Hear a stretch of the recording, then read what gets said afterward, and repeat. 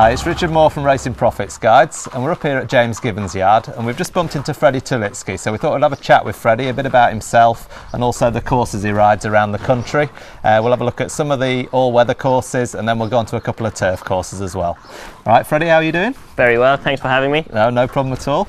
So let's talk a bit about your history, Freddie. What brought you into racing? I was born into it. My father was a multiple champion jockey in Germany. All right. So from a young age I knew what the game was all about and how hard it can be, and lifestyle wise, and you know, from a young age I knew I was going to be a jockey, so I always worked towards it. Yeah. And where did you start your training? Started training in Ireland with Dermot Weld. I spent 3 years there, served a couple of years of my apprenticeship with him, but I also done my school at the same time. And as you know, German is my first language. English was my second then. And I finished off my school in Ireland at St Patrick's Community College. All right. And I then went on to Mr Bulger and spent a further 3 years with him. Yeah, and then did you come over to this country after that then? I did indeed, yes. And ever since I joined the UK, things have just developed nicely for me. I turned champion apprentice in 2009. Right. So I was delighted with that. And were you with Richard Fahey at the time? I was indeed, yes. He provided me with a lot of winners, and I was riding for a lot of trainers and rode 71 winners that year, so it was a great amount of winners. And you've only ever ridden the flat, have you, or have you done some jumps racing in your time? No, just on the flat. Just on the flat. And you obviously now you ride for a variety of trainers. Who are some of the trainers you ride for now? Yeah, I've got good contacts up north and down south, and I do a lot of travelling.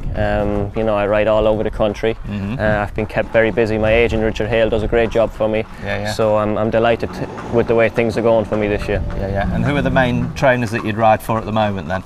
I ride a lot for John Jenkins, get a few rides of Clive Britton and that, and from there on, you know, I've got a variety of trainers I ride for. So so you don't mind being freelance then and riding for a few people? No, it's for me it's a good position to be in at the moment. I'm available to everyone that wants me, and obviously to the trainers that provide me with the most winners, you know. Brilliant. Okay, Freddie, let's move on to Lingfield.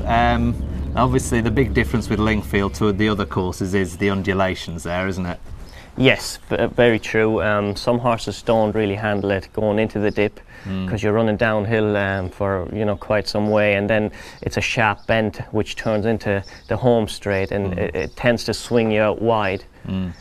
So some of them don't handle it, but the majority of horses does. And what's the surface like there? Because they replaced that, was that the end of last year? It was September, October time, wasn't it, last year? Yeah, obviously it was down for a long period of time, so it needed to be resurfaced. Towards the end of it, there was just lumps flying at you, and it just wasn't fair on the horses or riders anymore. But so it served its purpose. But now that they've put on this new surface, it's a great poly track again, you know. Is it? Yeah, a very light kickback now, not. There's hardly anything now, you know. It's very easy on the horse, to be honest. Is it riding deep, or is it bedded in quite nicely now? It was riding deep obviously at the beginning, but now it's starting to bed in more and more. So I think it's a great all-weather track. My strike rate around there is quite good. Is it? I enjoy it there? Yeah, I enjoy it there. But I think any type of horse can go around it, really. There's always a good pace on, no matter what trip you run over. And there isn't an awful lot of hard luck stories either, you know. No. So let's run through the trips then. So the 5 furlongs, a small spur, and then you come into that little straight, and then, as you say, drop down and swing nearly 90 degrees into the home straight. So are you looking for a decent draw position there? Is there any advantage to low draws there? Well, obviously, yes. You know, the lower the draw really over the 5 furlongs, the better. But if you are drawn high and you still jump out quite positively, it's not the end of the world, because you end up in the middle of the track, and that's usually the place where you want to be anyways. One of the fastest areas, is it? Exactly, it's the fastest area, and if you watch the big guys like the likes of Ryan Moore, and Richard Hughes rides that track very well. He does, yeah. As well as other jockeys, they tend to be going 3 or 4 horse widths wide around the bend anyways. And so when you swing in for home there, then you're you end up in the middle of the track, and that's where you want to be, and that's where you want to make your challenge. And is it because such a sharp bend as well, you can get a bit of trouble in running there if they're all backing up on that bend, so going wider you're going to avoid that, do you think? Yeah, exactly. Exactly. You are avoiding a bit of traffic problems every now and then. But it is mainly because it's the fastest strip of ground. It's the fastest strip, yeah. Yeah. And then the 6 furlong, obviously round the bend a bit. When you're coming out of the stalls there, it's downhill, is it? Straight into that bend, or? The 6 furlongs around is fast and furious, really. That's one way of describing it. Horses that are drawn low, they tend to go forward. If you're drawn high, then you haven't really as much a chance to get a great position. Right. And then it happens very quick around there. You're straight into the bend. You're running then up the fall straight. You're going downhill then and swinging for home again. So everything is happening very quick there for a horse. Yeah. So if you're not in a good position, it's very hard to recover. It's very hard to get into the race and find your rhythm. You're sort of always niggling then if you're not travelling, and you need a horse that travels around there, really. So if you're pushing a horse along too early, then you know your chance is gone. Is that what you're thinking? You haven't got the rhythm going. Well, things just wouldn't work out for you. I wouldn't say your chance is gone, but it just wouldn't work for you. Some horses, they like to do the work themselves, and if you start niggling along on them too early on, well then you're not going to finish, you know. No.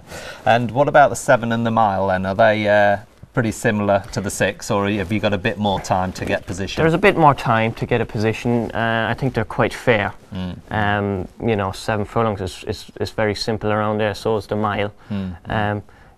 Lingfield does suit front runners, to be honest, but not many of them win around there. No. Whatever is handy, again, sort of wins the race there. But no, I can't see any problems with a 7 or a mile there. No. And the longer trips, the 2 mile trip and the 1 mile, what do they have, a 1 mile 4 there as well? There's a 1 mile 4 there, which is right at the bottom of the straight. So yeah, they're the type of stamina race. test because it's not as flat, or you have to have a bit of stamina up your sleeve, definitely. Races are run at a decent pace there usually. So obviously with your ups and downs a little bit, you have to have something up your sleeve. Definitely.